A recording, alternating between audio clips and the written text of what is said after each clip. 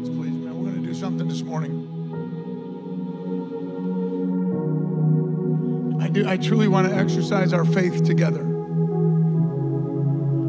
Maybe you're online, maybe you're on the radio, or maybe you're right here, and I just want us to truly exercise our faith together. If you are a parent, or if you are a brother, or if you are a sister, or if you are a husband, or you are a wife, or maybe you have a son, or maybe you have a daughter, or maybe you have a dear friend that would fall into this prodigal category, man. They once knew, right? They once knew.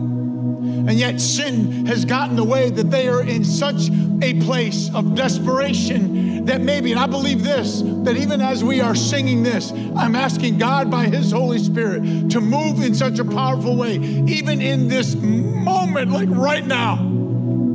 If there is someone that you know, that once you knew that they followed the Lord, you knew that seeds of truth were planted within them, and they truly knew and do know the Lord. I believe that you are saved, man, but sin can get in like the prodigal. Jesus gives us this amazing picture of there was the Son, and there is the Father, and the Son got so far from the Father that he was in a place where he would look back to say, how did I get here? How did it get so bad? And maybe there's somebody that you love dearly in this exact moment that is going, how did I get this far? How did I get addicted to drugs? How did I get addicted to alcohol? How did I get addicted to porn? How did I get addicted to the world? How is it that I've gone so far from what I know to be true, and they get stuck? There's this amazing phrase in Luke 15. But then he came to his senses. But then he came to his senses. And church, that happens in a moment.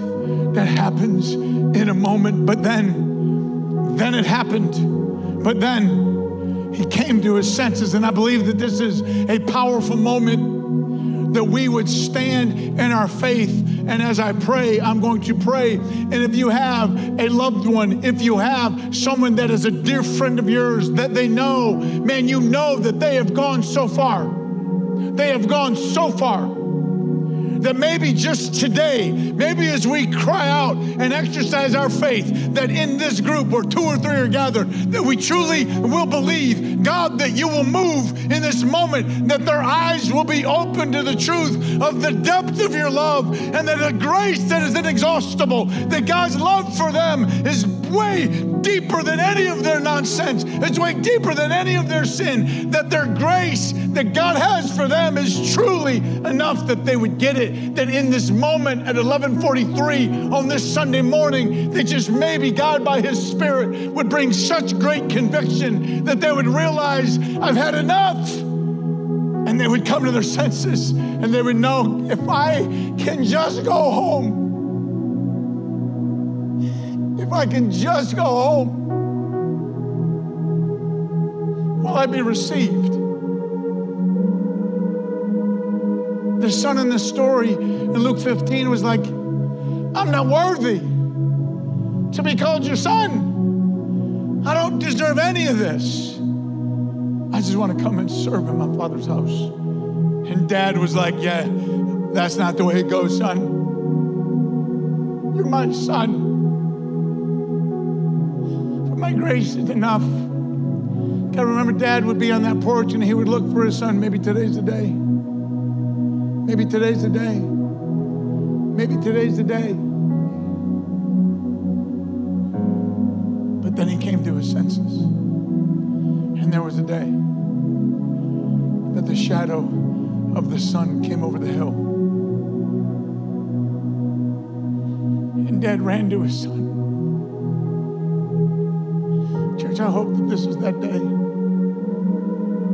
And if you're online or if you're on the radio,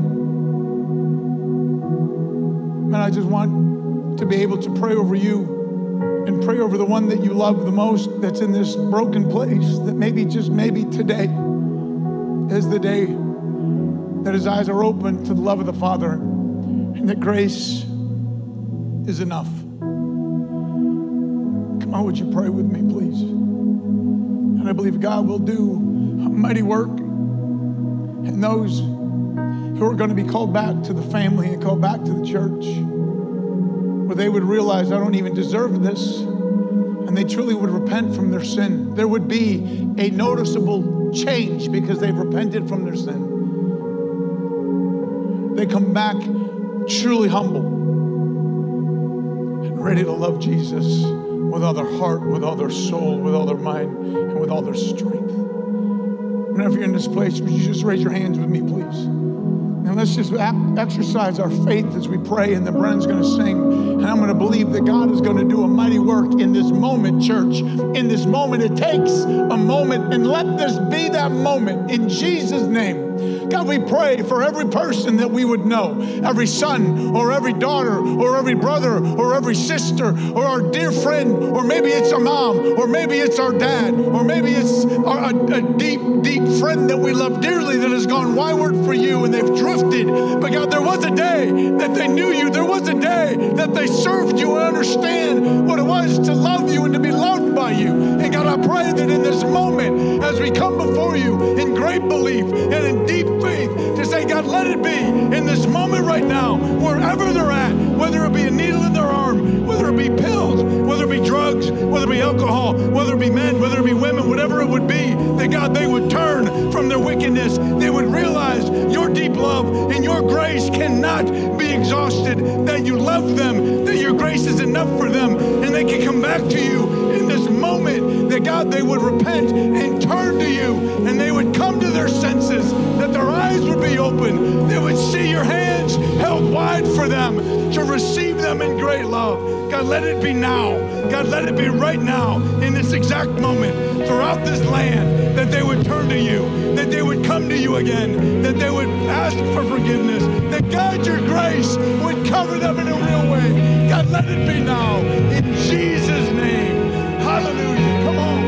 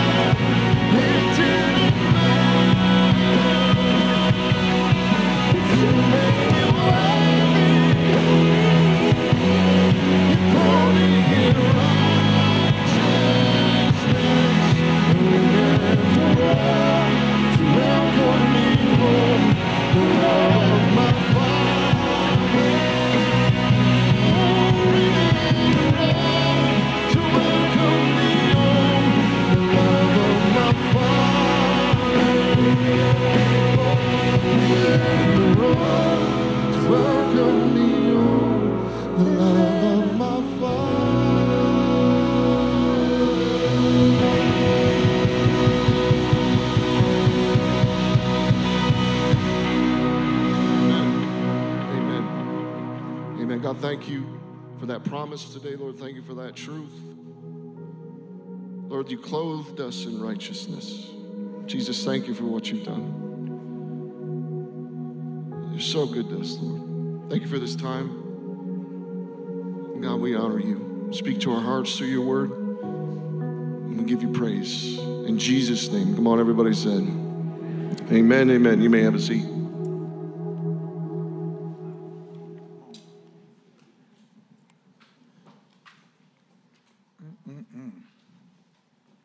Can we say thank you to our worship team, please? Come on, they're so good. We are so blessed. We are so blessed here at this church. Come on, turn with me to Philippians chapter 1. Listen, I believe that we cry out to God in full belief, and that there are going to be moments, if there have been moments even on this particular day, maybe you'll hear about it a month from now. Man, there was the Sunday that was when I turned. Like, I believe that, church. I want to hear the reports, man. I want to hear the reports. When they come in, please get a hold of the church. Get a hold of anyone in this church, of leadership, and let us know. I want to know the reports of what God is doing even on this day. Come on. Come on, we're in this starting kind of, we started 2 weeks ago. We took a break to really speak about why Israel last week. If you missed that, please go back and look at that and watch that message, and just continuously praying for Israel and that they catch the bad guys, those who are evil, those who have come against them and have taken their children, taken their wives, taken their dear friends. Evil Hamas, that they would be wiped out and eliminated, would be tremendously wonderful. But pray for Israel.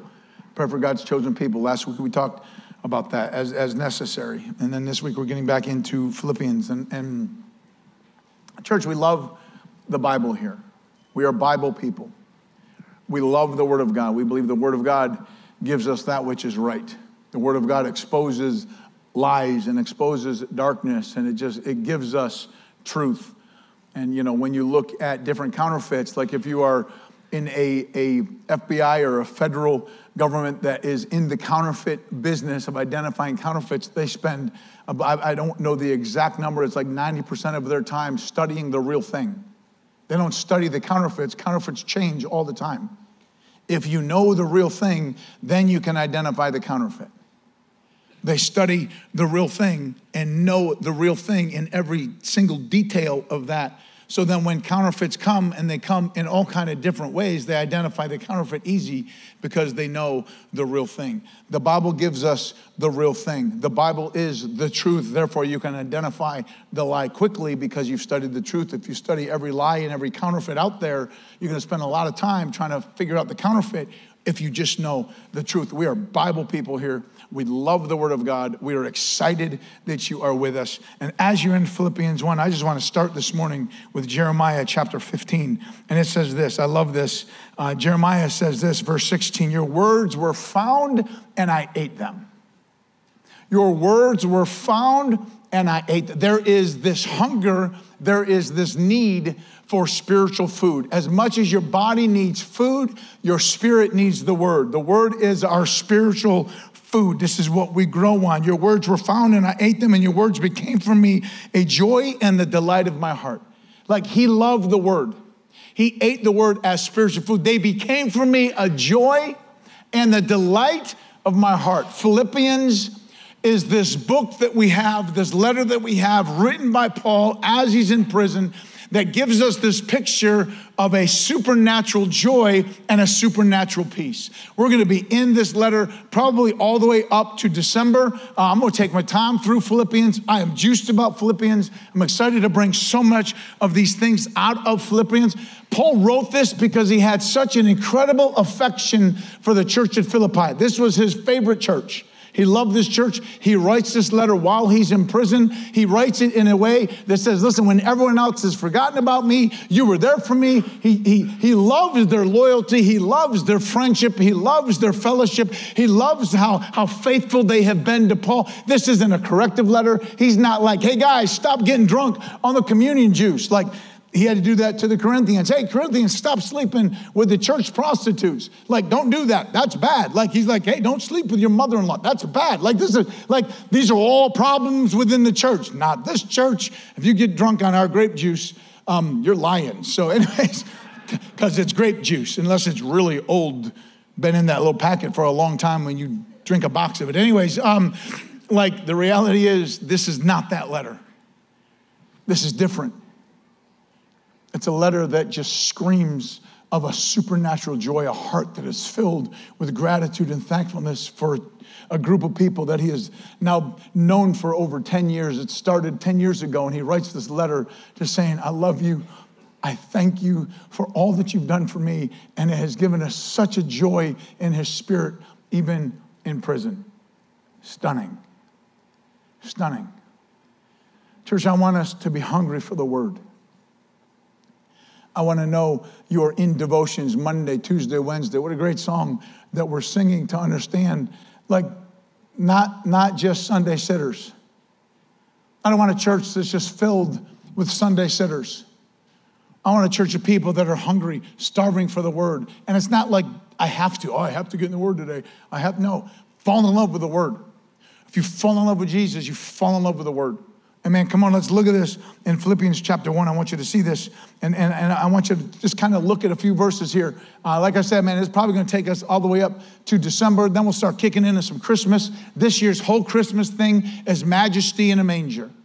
Majesty in a manger. And we're going to blow up the kingship of Jesus and looking at his majesty and his royalty and his magnificence and his excellence and his glory. And all of that was bound up in a little bundle in a manger. And we're going to just have a blast with that through December, man. It's going to be powerful. And that 24th of December, that is a Sunday. We're going 2 services in the morning, and then we're jamming into our Christmas Eve service on the 24th. It's going to be an incredible season and an incredible time. And I'm just giving you the little pregame on that so you can get ready for it. Come on, Philippians 1:1. Paul and Timothy, bondservants of Christ Jesus, and to all the saints in Christ Jesus who are at Philippi, including the overseers and the deacons. Grace to you and peace from God our Father and the Lord Jesus Christ. And I thank my God in all my remembrance of you, always offering prayer with joy in every prayer for you all. I thank my God in all remembrance of you. I thank my God in all remembrance of you, always offering prayer and joy in my every prayer for you all, in view of your participation in the gospel. Highlight that, circle that, underline that, do something with that. In view of your participation in the gospel, those 4 words, participation in the gospel from the first day until now. For I am convinced that this very thing, whom he began a good work in you, will perfect it or complete it until the day of Jesus Christ. It is only right for me to feel this way about you because I have you in my heart since both my imprisonment and both the defense and confirmation of the gospel, that you are partakers of grace with me. Like, this is Paul saying, listen, church at Philippi, you are my people and I love you and I pray for you. And I can say all this because you participate in the gospel. Like, we're on the same team. And I know that this is Pastor Appreciation Month, and I'm so grateful. Renee and I pumped. We love Pastor Al. He's our other pastor that is on staff here. He is the greatest care pastor on the planet. He will be at the hospital at any hour, at any moment. He will be in your house at any hour, at any moment. He will be on the phone. Like, Pastor Al is the picture of a true care pastor. It's amazing, amazing. We are honored and blessed to have Pastor Al and Phyllis, like, truly. And but for me, it's like I can put myself in this story, man. I can read this and say, God, I am honored and I am blessed. I love this church. I love Believers Chapel. I love the people of this church. We have the greatest staff. We have the greatest team. We have the greatest volunteers. Hear me, you don't have church if you don't have people. You do not have a church if you do not have people. People are the church. And I'm telling you, man, it is truly my honor and my privilege. I love that God has taken me out of police work. That's what I thought I was going to die with, man. I loved the police force. I loved everything about that full-time police. I loved it. To be able to call to this ministry and to be able to call to this church, which was never on the radar. Renee married a cop. She didn't marry a pastor. Like, this was never on our radar of our goals in life. But to know how God has orchestrated every detail of this. And we love this church. As Paul's writing this, I'm like, I know the feeling, Paul.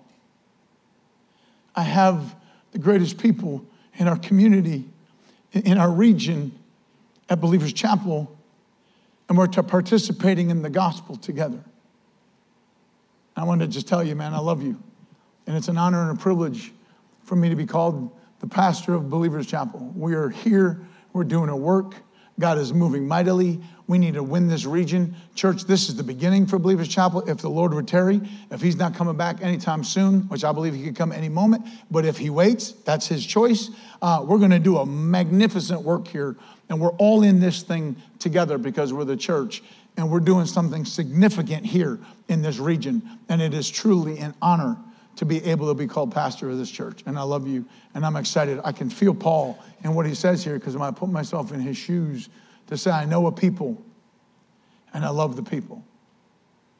And I do, man. I'm honored to be here with you.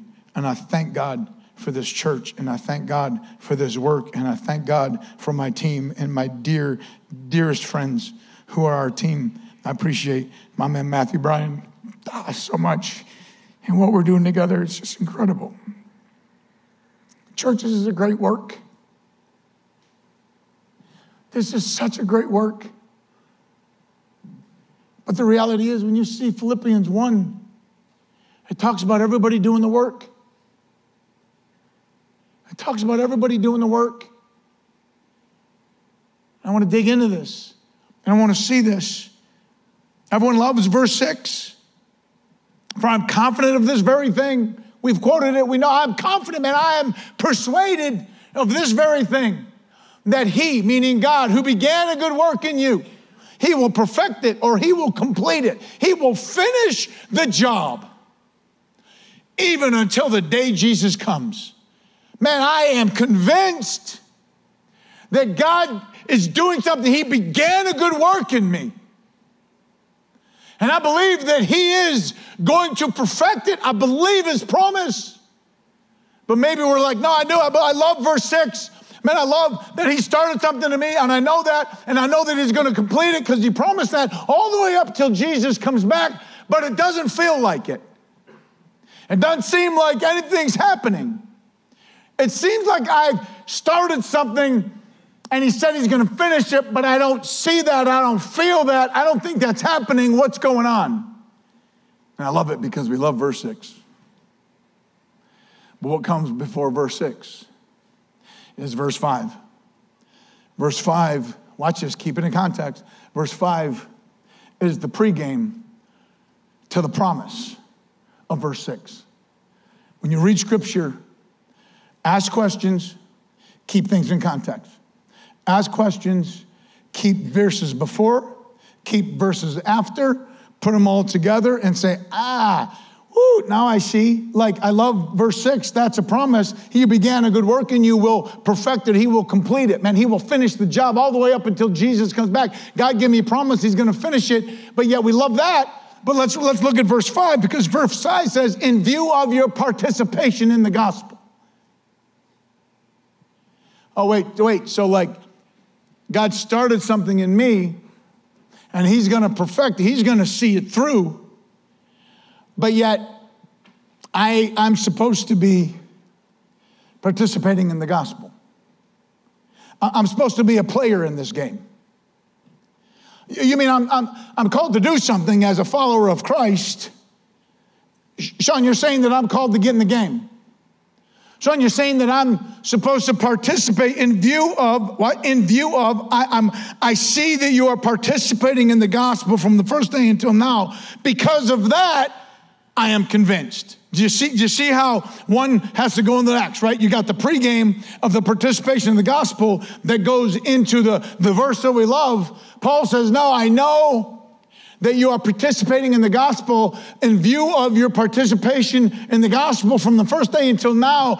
And now I see, and I believe, and I have been persuaded, and I have been convinced that he who began a good work in you will perfect it until the day of Jesus Christ. Like so, and the day of Jesus Christ is his return. So church, we need to look at this and say, okay, what is it then? What is it? Because I want to believe the promise. I want to believe the promise that he who began a good work in me, he's going to complete. I want to believe that. So then what does it mean to participate in the gospel? And I encourage you to ask questions when you read the Bible. Husbands, love your wives as Christ loved the church. The question is, how has Christ loved the church?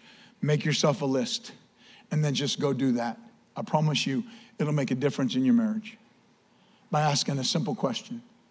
Don't just read Matthew 5:25 or Ephesians 5:25 and just go through that and say, oh, good, yeah, love your wife as Christ loved the church. No, what is it to love your wife as Christ loved the church? Stop. Okay, great. How has Christ loved the church? Make a list, and it's a constant growing list. Go and do that, and your marriage will be different. Your marriage will be different. Your wife will be like, who are you? What'd you do? What'd you do with my man? Like, you know, in a good way. So what does it mean to participate in the gospel? To be able to buy into verse 5 or buy into verse 6, to participate in the gospel. And let's look at verse 9. It says this, and this I pray that your love may abound still more and more. Again, this is to the church. This is to a church, a body of believers, just as BC.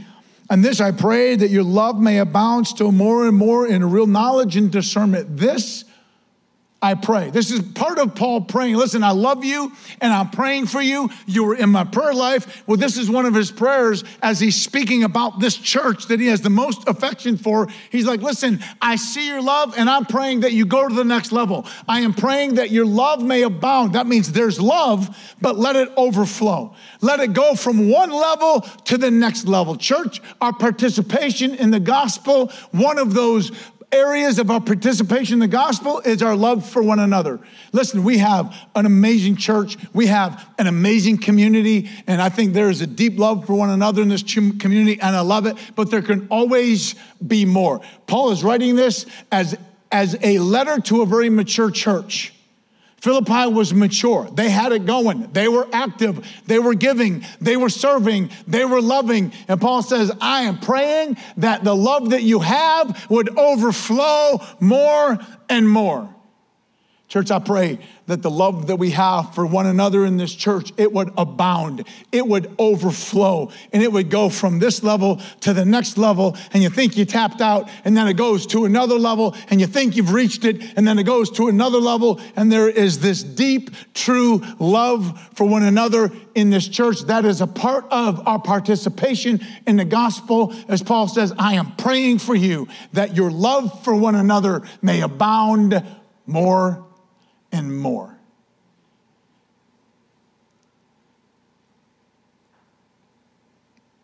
In real knowledge and all discernment, so that you may approve the things that are excellent. So that you may approve the things that matter most. This is what excellent means. That you may approve the things that mean the most. Church, we started this church in 2009, May of 2009, in our living room. And we had a plan that what matters most. We will be a family church. We are going to invest a lot into family. That is husband and wife. And we're going to do probably starting after the whole Christmas deal, starting January, we're going into a marriage series. And I'm pumped about that. Already looking forward to January in our marriage series. We invest a ton in husband and wife. We invest a ton financially, time, volunteer for our children's ministry, for Kingdom Kids. We invest a ton into our youth ministry for Breakaway. Amazing volunteers that serve in so much of our children's ministry. Like, it's incredible how much we invest financially, time-wise, volunteer-wise into our children's ministry. This was our goal from our living room.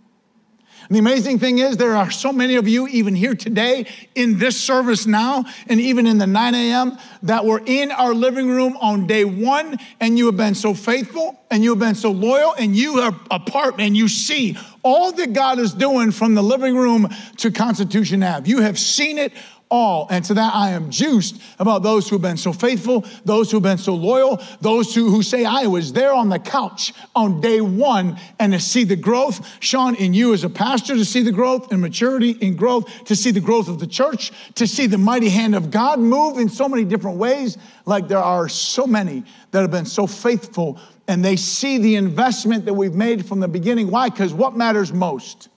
This is what Paul is saying. This is what Paul is saying. And what does it look like, church, to invest so much into marriage, into family, into raising kids God's way, investing so much in children that love church, that grow up not liking church? I want them dragging you to church. When you're tired on a Sunday, I want them to look you in your eyes and say, no, Ma, we're going to church. That you're like, I can't say no to that. Let's go to church. I want that. I want that. We've wanted that from our living room. What matters most? What is that level of excellence that you put the most into? This is what he's saying here. Approve the things that matter most, that are most important, that which is best, in order to be sincere and blameless until the day of Christ. There it is again. You see until the day of Christ. You see that in verse 6. You see it in verse 10. Make a line, draw that, circle that, until the day of Christ. Here, until Jesus' return, this is the participation of the gospel. Like, until Jesus comes back, we need to be busy doing these things. Circle that, draw a line to it. You see that in verse 6. You see that in verse 10. And then it says this, right? So the things may approve the things that are excellent in order to be sincere and blameless until the day of Christ, having been filled, that means to be complete, with the fruit of righteousness, which comes through Jesus Christ to the glory and the praise of God. The fruits of righteousness. Again, participation in the gospel. Paul's like, I'm used to see what I see in this church, but a part of that is the fruit of righteousness. What is fruit? Fruit is evidence of that which has been planted. That's what fruit is. Right? If you plant corn, you get corn stalks. If you plant bananas, you get banana trees. I don't even know if there's a seed for bananas. Is there a seed for bananas? Probably not. Just squish it in the ground and just watch banana tree grow. Is that what we do? I want a banana tree. I don't know if we have the weather for it, but that would be, I like bananas. It would be fun. So but the reality is, what is fruit? That's evidence of that which was planted. What is your proof that you're doing and acting and participating in the gospel to that which God said is right? Like, this wasn't an easy time for the church at Philippi. These guys were under severe persecution. They were being hunted and they were being pursued. Persecution means to be aggressively pursued. They were being aggressively pursued in the season that Paul is writing this, as a letter to build courage. Encourage means to build courage in another. He wrote this letter to encourage, to build courage in those who were in great pursuit and being aggressively pursued in persecution. So he's like, hey, what is the fruit? What is the evidence? What is the proof that you are standing firm on that which is right according to what God said is right? And man, oh my, we have a day right now, ladies and gentlemen, that you and I are called to stand on that which is right according to what God said is right. This is why we live and breathe according to the word of God. We love the word of God. God's word exposes evil. God's word exposes lies. And we are in this perverse generation right now. It is perverse. It is ugly. It is nasty. People are buying into so many lies and stories. And we look to God's word to say, no, I want proof. I want fruit of righteousness that I'm participating in the gospel. And me participating in the gospel means I have to stand for that which is right. That's proof. That's fruit of righteousness. There's seeds that are planted that bear fruit and prove that I'm standing on that which is right. And I'm not ashamed of the gospel, and I'm not moving from the gospel, and I'm not moving from the truth. Church, this is the start of this participation in the gospel. And then Paul goes through this next section, and he speaks about just what it is to preach the gospel. What it is to stand firm on the word of God, to stand firm and preach the gospel at all costs, preach the gospel. And church, you look at Believers Chapel and you look at the different things that are happening here in this church, right? You look at all of our different ministries. You look from Sunday morning. And again, we can't have Sunday sitters. This is that message that is like, okay, I love that you're here on Sundays. Man, this is our day to gather as the Church of Believers Chapel, the gathering, the assembly, the congregation. But we can't just be here on a Sunday morning. We just can't be here sitting on a Sunday and just think we can't do anything with it on Monday or Tuesday. No, it is our prayer. It has been our prayer. It is our prayer this week. It will be our prayer this upcoming week. And then the following week, it's what we pray. God, that people would come in this place and that they would hear your word. And by your Holy Spirit, you would move in such a powerful way that would bring a deep, deep conviction that every single one of us walk out of this place different from when we came in this place. We don't want to be Sunday sitters. We don't want to be just checking a box on Sunday. We want to be in your presence, and God, that you would move in such a powerful way that we walk out challenged, we walk out changed, we walk out ready for the week, that God, you will do something amazing on a Sunday that has an effect on Wednesday. And we pray that, and we pray that, and we pray that, and we pray that, so we just don't have Sunday sitters that say, hey, what have you done for me lately?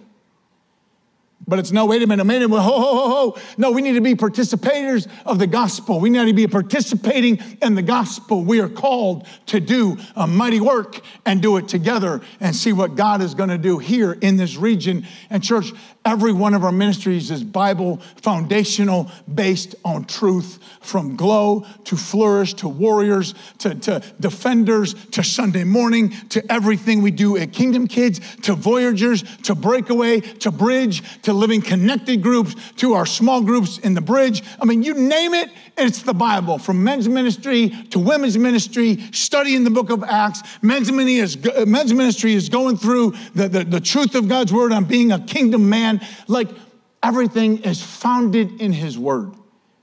I want you to be hungry for his word as being participators of the gospel in view of your participation of the gospel. Church, we need to stand firm on his word and stand firm on the truth of his word as Paul goes through the importance of his word, the importance of what it was even to be in prison, that it helped in the push of the gospel. Come on, turn me please to Acts. I want you to see this in Acts chapter 2. And I think this is an amazing 4-point definition found in Acts of even their participation in the gospel. And I truly want you to see this because I really believe that as we see in Jeremiah 15:16, that there is a supernatural joy that comes. Joy and rejoice is mentioned 16 times through the book of Philippians. 16 times, New American Standard. 16 times, joy or rejoice. You see a supernatural peace in chapter 4. We're going to get to that in a while. It's going to be a bit, but we're going to get to chapter 4. And we're going to look at this supernatural peace, this peace that comes from God and not from us, but it's a supernatural internal job of peace. Despite circumstance, despite the surrounding, there's a peace that comes. And there is a supernatural joy that comes. John 15, Jesus says, my joy I give to them. That's a holy God Almighty from divine himself, a joy that comes from Jesus. My joy I give them. That's an amazing statement that Jesus said to me and you. It's a supernatural joy.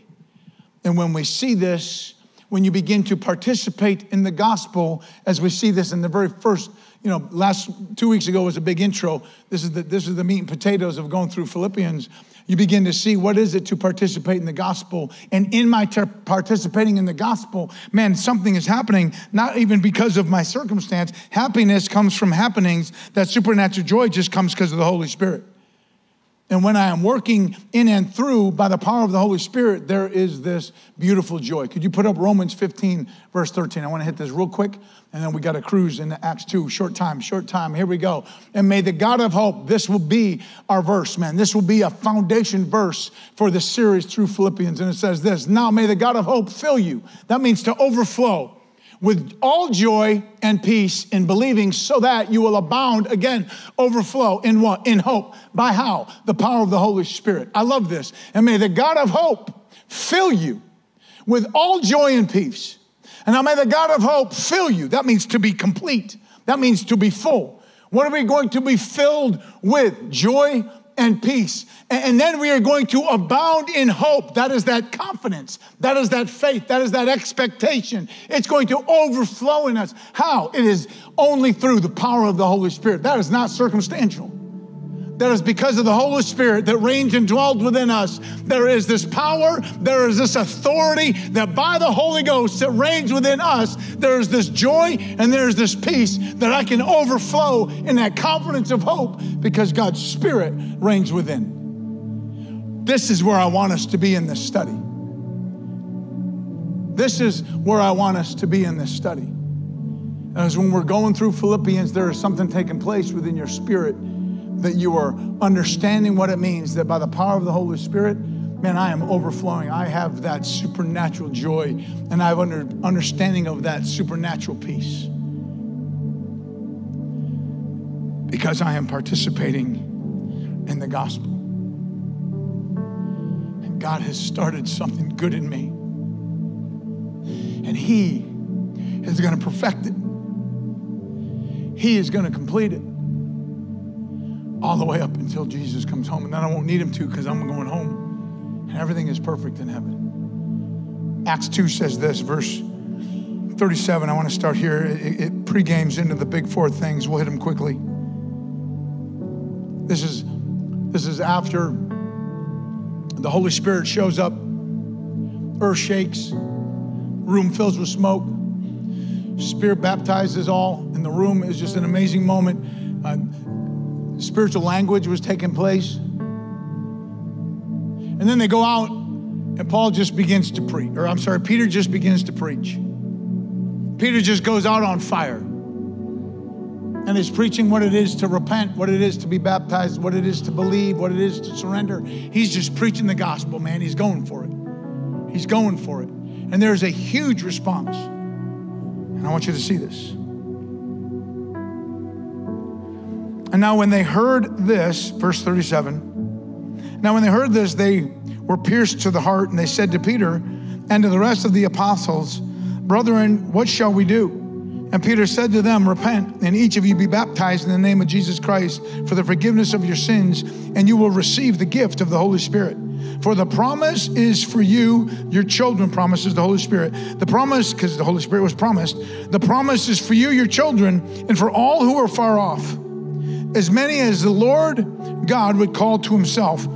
And with many other words, He solemnly testified and kept on exhorting them, saying, be saved from this, I love this, be saved from this perverse generation. We need a serious repentance, and we need this perverse generation that we are now living in to turn away from their wickedness, to turn away from their lies, turn away from the darkness, and truly come to Christ and be saved through repentance, belief, and surrender.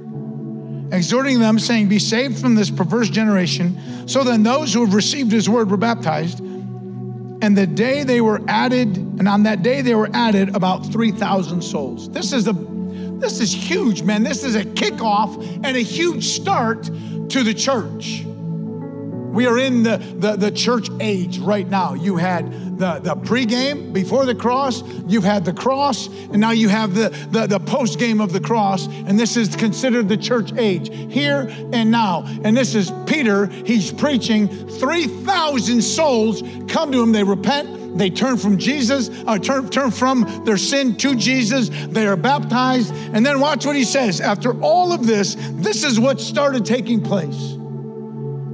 Look at this, verse 42. And they were continually devoting themselves. Okay, we got saved. We're in church. What next?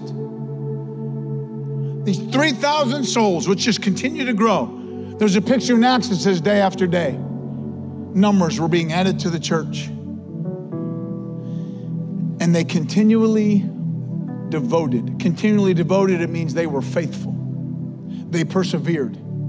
they had a zeal. It's not just a hard time of persevering. It is with an intensity. It is with a diligence. It is with a passion. It is with a zeal that they were continually devoted. Man, they were faithful. They were loyal. Man, they continued. They persevered. They were diligent. They had a passion about them for the church. This is what this picture looks like. They were continually devoting themselves to 4 things.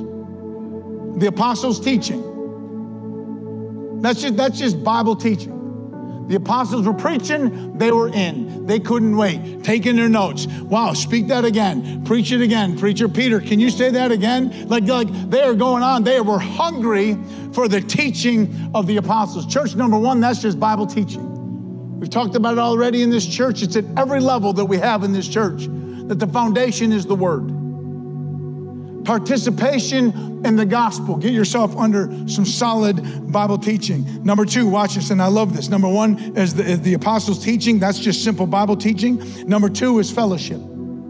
They were continually devoting themselves to Bible teaching, and they were continually with a passion and a zeal. This word fellowship in the Greek, it's koinonia, and that means that it has a sense of worship to it. It has a sense of gathering. It has this sense of deep friendship. It has this sense of community. It's a big word of what does it mean to fellowship?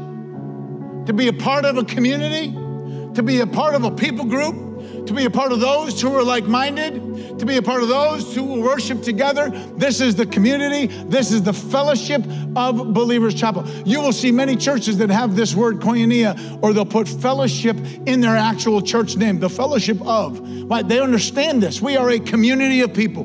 They were continually devoted to being with one another. They were continually devoted to gathering together for the sake of fellowship, for the sake of being together, for the sake of a deep friendship. All of this has to do with this word. Number 1, continually devoted to Bible teaching. Number 2, continually devoted to that fellowship, to that communion, to that community, to the sake of one another. Number 3 is the breaking of bread. They were continually devoted to the breaking of bread. That's eating together. There's 2 parts to this. That's eating together.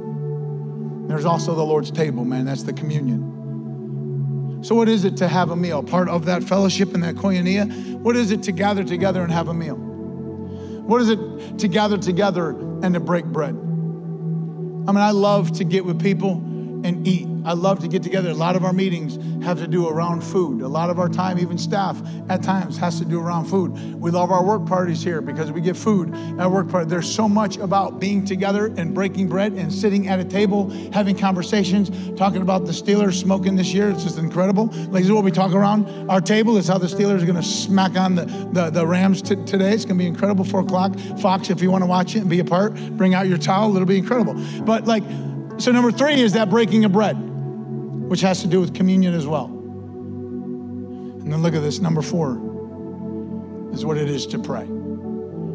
They were passionate. They had a zeal. They had a diligence. Church, you think about your participation in the gospel. You belong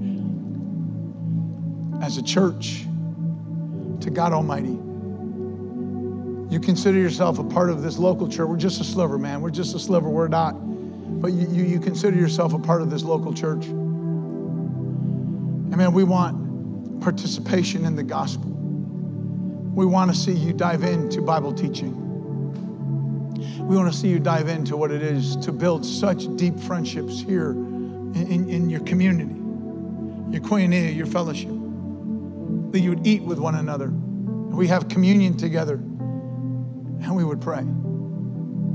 Church, I tell you, there was a moment I got out of college, you know my testimony, got out of college, raised in an amazing Christian home, came to Christ at a young age, baptized at 11, loved Jesus, but yet got into some things, went distant from God for just a little bit, not anything crazy, not any drugs, probably drank too much, and it is what it is. But came out of college, like I'm 21.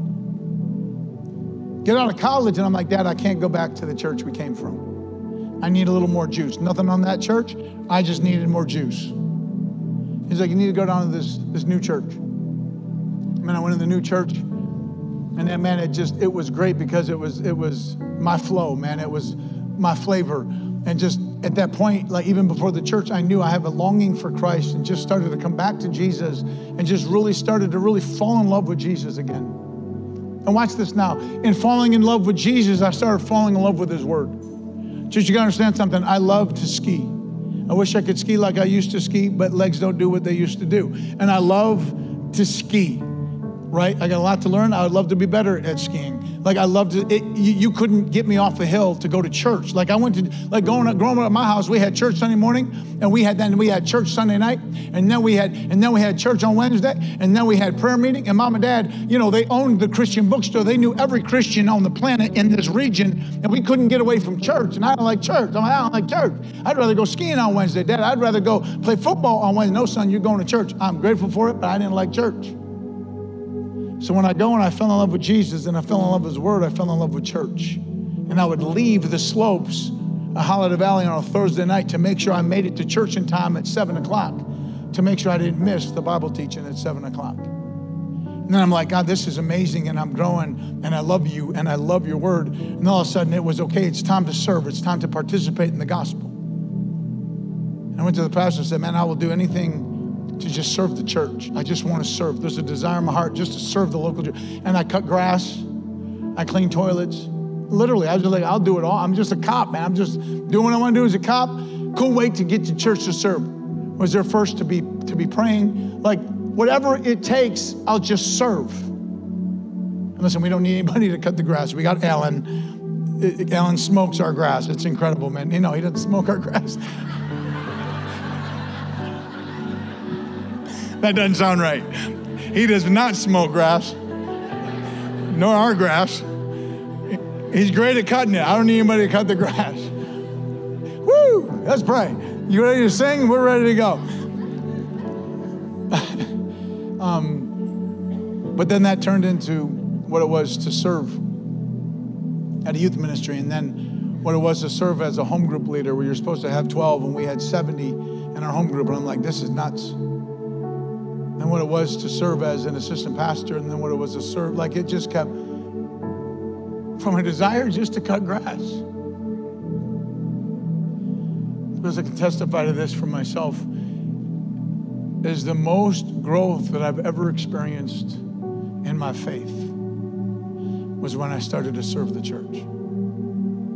There's something to serving that grows your faith. Come on, if we could just stand to our feet, please. We're just gonna close out in a song, man. I know it's a little late, but I just want to know where you're at in this. What has God spoke to you this morning? In owning verse 6, but like going through verse 5 first.